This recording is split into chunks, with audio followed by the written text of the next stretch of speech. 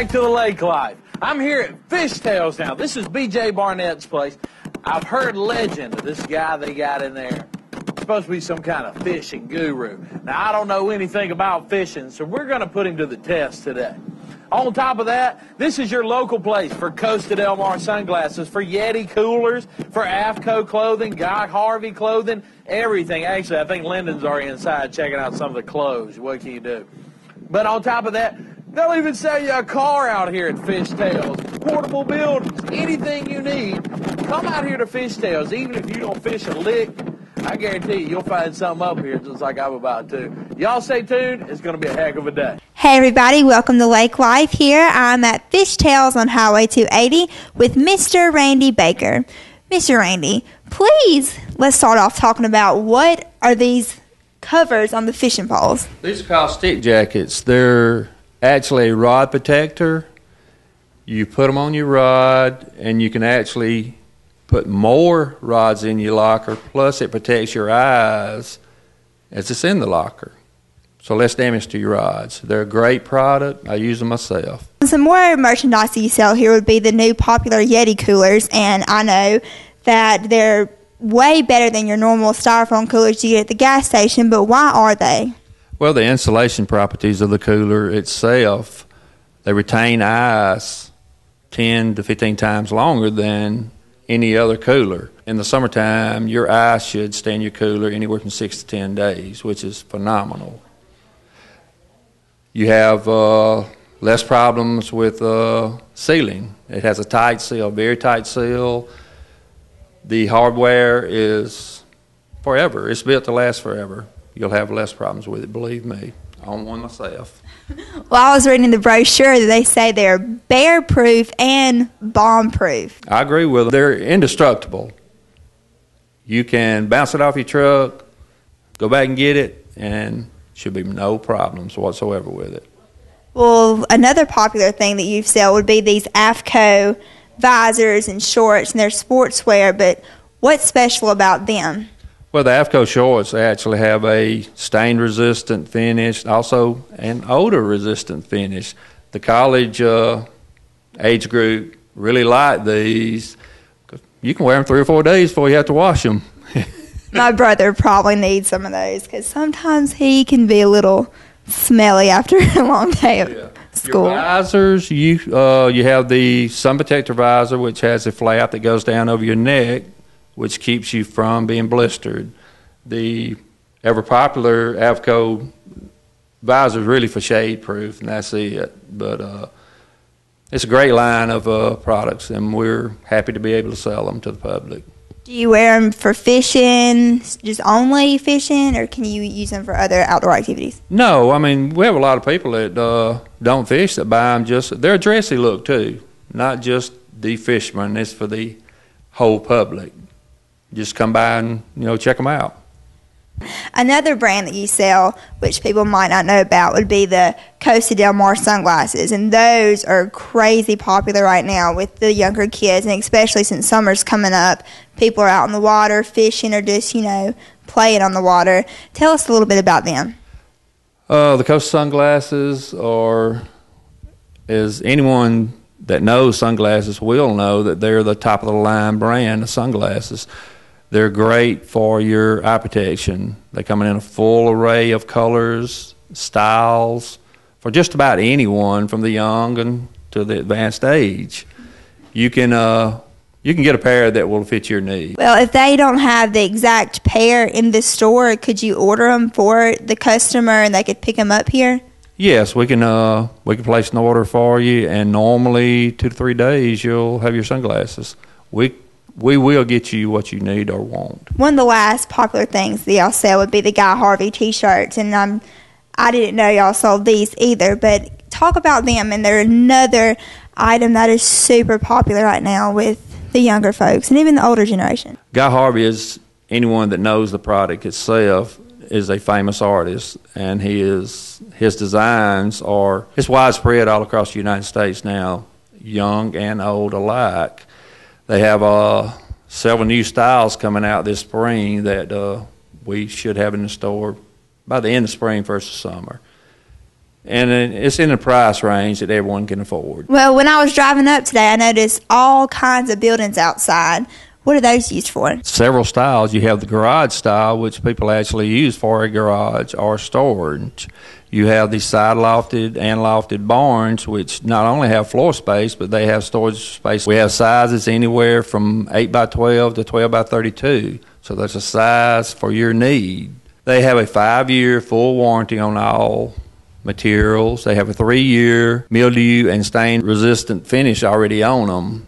And the care for them is real simple. They're built with 2x6 floor joists, unlike many of our competitors. We have the ability to finance it through CTH Rentals, who's the parent company. You pay a small down payment and then a small monthly payment for either 3 or 4 years, or you can purchase it for cash outright. Could they also be used if you're storing your boats in the winter to cover them up? Yes, you can. The wooden buildings can, but we also sell another product from Eagle Carports, which is probably more in the line of what you're asking. The metal building is available too in all sizes. Well, everybody, this is all from the fishing guru, Mr. Randy Baker. Let's take it over to Chris and see what he's getting into. We're here at B.J. Barnett's place, Fish Tales, and I'm standing next to the man, the myth, the legend, Mr. Randy Baker. Randy, how you doing, brother? Great. How you, Chris? Man, if I was any better, they made me pee in a cup to check. Here's what I'm saying. We're sitting here now. We're looking around all these lures. Now, I don't know anything about fishing. If I come to a place like this, can I bank on the expertise of a guy like you to help me out? Oh, sure you can. I mean, I've fished this lake for 50 years. Do you got another spots where they're biting, or are they biting everywhere? Well, it helps to have your special places. You know, this lake itself is void of cover except man-made cover. So anytime you can put your own cover out and keep it a secret, which is hard to do nowadays, then it definitely helps you. Can you tell me the best lure to use if I'm out for a spotted bass? Oh, yes. Have some right here. Oh, it's just right there. Yeah. It's a jig head and a finesse worm. It's simple to use. You know, you're looking at deeper water during the wintertime especially, so you can take this with this worm, cast it to rocky areas. And wrestle one up. You can wrestle one up It's easy. just that simple. It's that simple. I'm Really? serious. Like, it seemed a lot more complicated to me for some No, reason. not really. It's not rocket science. Well, let's say it was fall, and I'm looking for a largemouth bass. Now what do I bet you I ain't got nothing for that in here. Oh, yes, of course. Easily accessible. This is called a jig, or it's commonly known a pig and jig. Pig and jig. Why is it a pig and jig? That's just, you know. Fancy name? Well, older times, they use pork rinds. Pig. Can I still use pork rind? You can if you want. Pork rind's cheaper than this right here? No, they're not cheaper, and they're harder to keep from drying out. Ah, that's a good sales tactic, right? That's a good job. Yes. But this is a jig. This is trailer that would go with it. Just take this, cast it out around rocky points or trees. Just any kind of surface underneath the water, right? Right, especially irregularities under the water. Mm-hmm. Cast it out and just kind of crawl it along the bottom until he bites. Then haul him in. So if it's springtime, right, and I want to go out and catch a striped bass, a good sized one, what would you give me for that? Okay, have it right here, Chris. How do you know where all these are? I normally stock this area, You so put I 'em know there. where they're at. I put them there. Okay, this is called a redfin. It's a large size swim. That'll catch a big old fish now. Well, that's what we're going after. Yes, Lord. You know, take this one and kind of go up to the head of the river. You know, the striper, even though it really doesn't reproduce in Lake Martin, it still goes through its spawning action. I mean, it tries to spawn even though it doesn't. So they will make their run up the river or creeks to go through the spawn ritual. Take this one, cast it out, and just swim it along and hold on. Hold on, he said. All right, let's say it's a hot summer day on Lake Martin. Maybe muddy water, and I'm looking for the monster catfish. They're good eating fish, right? You ain't got nothing for a catfish in here, I know. Oh, yes, I do. This is called magic bait, catfish bait. It's a chicken blood type. You just Why chicken blood? Just for the smell. Are they used to eating chickens like that? No, but, you know. They don't care. You got to call it something. Just take your hook through this bait, cast it out, The smell is what attracts the catfish. Right, yeah. That's the biggest thing. Yeah. So, well, let me ask you this. it. Why is this better than chicken livers I can get at a grocery store or something like that? this will actually stay on your hook a lot better than chicken livers out of the store. That makes sense. And on top of that, it's messy. That's the biggest thing. With something smelly, you don't want it messy too, right? Oh, no, not really. Yeah, you got to. Well, on top of that, I guess you can't find, even if you can go to a grocery store and get those, you're not going to find any kind of hooks, the lines, the poles, and all the other stuff you need, right? That's correct. That's the reason you come to me. I have it all. Got it all. So while I'm already going to get the big lures and the big line, then I need to go on down here and get this right here so I can hook them right. It would really make sense. It just makes good sense. Well, hey, the fishing guru, the man, the myth, the legend, Mr. Randy Baker, thank you so much for talking to me. And, tell me a little bit about this. But so far, that's 4 seasons, 4 totally different fish, and you've got them all right here ready to go. Oh, correct. So it don't matter what time of year it is, what you're out for, come right here to Fishtails Bait and Tackle. It's right off Highway 280. I promise you can find it. Thank you, Randy. Thank you.